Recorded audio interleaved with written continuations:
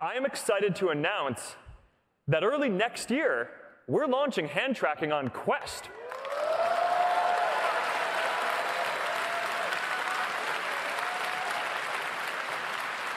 No controllers, no buttons, no straps, no external sensors, just full range of motion in your hands. And even if you've spent a lot of time in VR and you've spent a lot of time with touch controllers, I think that the first time that you get a chance to experience this and you just wiggle your fingers and you see that full range of motion in your hands, it takes the experience to a whole new level. Our hand tracking team has developed state-of-the-art methods of applying deep learning to understand the location and pose of your hands using just the onboard Quest cameras.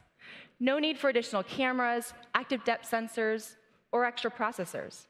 Instead, we use model-based tracking and deep neural networks to accurately infer where your hands are and what they're doing, including exactly what your fingers are doing. And then we reconstruct those poses nearly instantly into VR. We're doing all of this in a mobile processor without compromising CPU or GPU.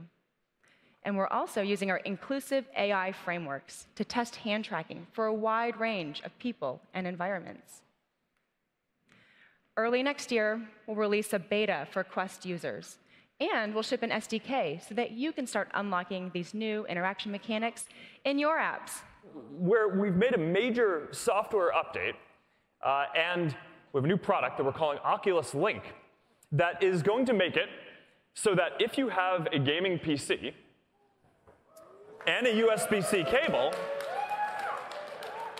you're now going to be able to run all the Rift content on your Quest. So this means that starting in November, when we ship this update, your Quest is basically a Rift now, too. So now this is going to work with most USB-C cables that are out there. So you don't have to buy ours, but you're going to want to check this out. We're shipping it in November, and we're really excited to get this out there. I'm excited to share that an upgraded version of Passthrough, Passthrough Plus, will be available for Quest users starting next week.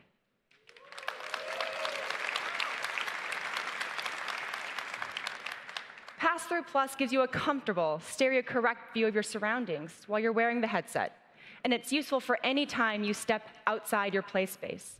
To make this possible on Quest, we've applied techniques from high-performance image processing and advanced 3D computation, resulting in a similar visual quality to what you'll see on Rift S. And what's even better, with Passthrough On Demand shipping later this year, you can pull up Passthrough Plus at any time. So the next time you hear your friend trying to steal your pizza off the kitchen counter, turn on Passthrough Plus to catch him in the act. Then get back to slicing pineapples in Fruit Ninja. So starting later this year, we will begin to roll out a completely new social layer across the Oculus platform powered by Facebook. You'll see some changes in how social features work on the platform. You'll log in with your Facebook account to use the social features Facebook is known for while using your Oculus identity. This is going to enable a lot of new ways to connect on the Oculus platform. We're adding chats, so you can message your Oculus friends in or out of the headset. And we're adding events, so you can organize a tournament to play Racket NX with your friends. And we're adding the ability to post to Facebook from VR, so you can share your favorite moments with your VR communities and groups. Over time, we plan to power more and more of our social infrastructure with Facebook to realize our vision of a socially connected VR ecosystem.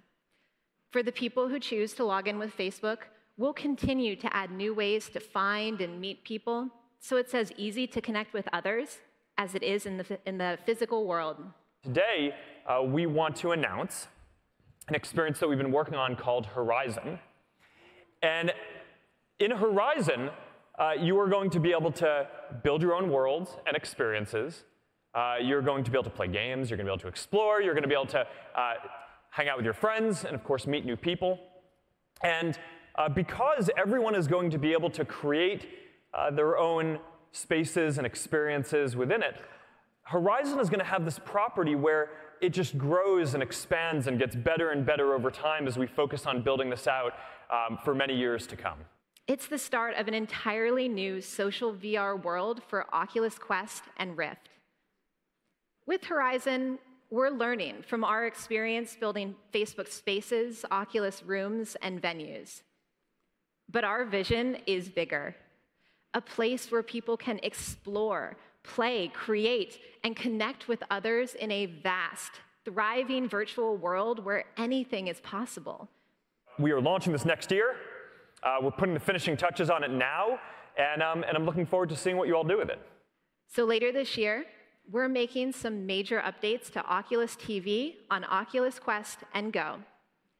The updated Oculus TV will be the go-to hub for all media on the platform. So there will be one place to discover content of all kinds, from your favorite media apps like Fandango Now to Prime Video VR, as well as immersive experiences like the Emmy-nominated Traveling While Black and 360 videos from top creators. And of course, it will be easier than ever to hang out with friends, kick back, and watch things together. Today, we're introducing Media Studio, a VR media management tool where you can upload and publish your immersive and VR-native media content. Media Studio, yeah, it's a great way to get your immersive content on the platform. It's a place where you can manage your immersive asset library and get performance analytics about your content. Because hand tracking is great. It doesn't require controllers, but it still requires you to use your hands. And in the future, we want to get to an input where we can just think something, and it happens. So what people call a neural interface. And earlier this week, we announced that the Control Labs team will be joining us. And they're the leading team working on neural interfaces. They have a lot of the best researchers, computational neuroscientists, and more. And they're working on a wristband, right? And it picks up electrical impulses that are sent through your nervous system and turns them into digital signals that you can use as input in virtual and augmented reality. And it's completely non-invasive, right? There's no surgery, no implants. You don't have to get holes drilled in your head. It's just a wristband. And so it gives you the sensation of being able to interact with digital objects just by thinking. And this is clearly early, right? It's gonna be a number of years before this gets into any of the products that we're shipping, but it works. And they have a dev kit that they're shipping already now. And now that the Control Labs team is going to be joining our Facebook Reality Labs team that works on augmented and virtual reality, we're going to invest and make sure that this is a foundational part of the input for the next computing platform. And I'm really excited about this one, so I just wanted to talk about it for a few minutes today.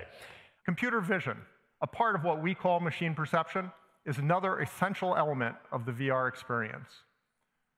For starters, the ability to localize the headset in the real world with great reliability and accuracy so that virtual objects are rock solid is what makes the virtual world seem real. That's not all, though. The ability to detect and reconstruct the real world and import parts of it as desired enables mixed reality. That is, mixing and matching of real and virtual in VR, so that you could, for example, bring a real keyboard, mouse, and desk into your virtual workspace and use them as easily as you would in the real world.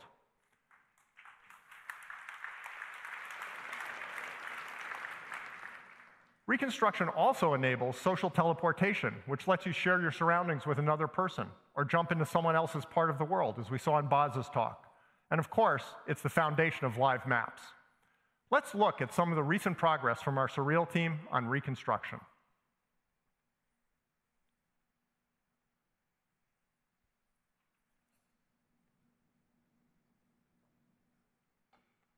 I want to emphasize that what you're seeing is the real thing with no smoke and mirrors. This is a fly-through of state-of-the-art reconstruction technology.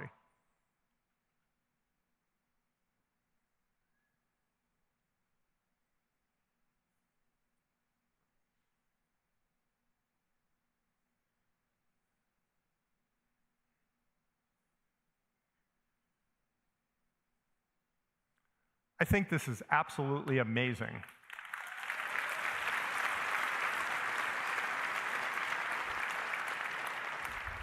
If you can imagine stepping into one of those and just being in it, This phenomenal level of reconstruction will enable extraordinarily high-quality mixed reality experiences. As you watch the next video, you can see Yasser and Danny wearing headsets in the real-world video in the corners. The faces in the center are avatars. And again, they're animated in real time entirely from cameras in the headset. Well, what can your face do? Can you show us? Well, I've always hoped you would ask me that question. So I have some pretty good, I think, mouth movement. How about your eyes? Can you look left, right, up, down? Good. Yeah, I can do surprise. Ah, ooh. I think one of my favorites is puffing my cheeks. The mouthwash commercial. And rolling my tongue. That's pretty good, actually. Yeah. Good.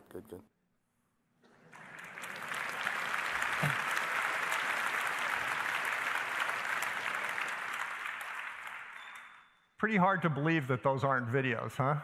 Although, to be fair, right now, it doesn't always work that well. Anyway, it certainly doesn't take a huge leap to imagine how doing that in VR could be far more satisfying and personal than seeing someone's image on a flat screen. Social teleportation will need more than just heads, though, so I'd like to share an initial step toward codec avatar bodies with you. A codec avatar is a digital representation of a person. And so we build these to look like us, move like us, sound like us, and the purpose of it is to be able to connect people across distances. Again, this is just a first step. What you saw was generated offline, not in real time, although it will become real time in the not too distant future.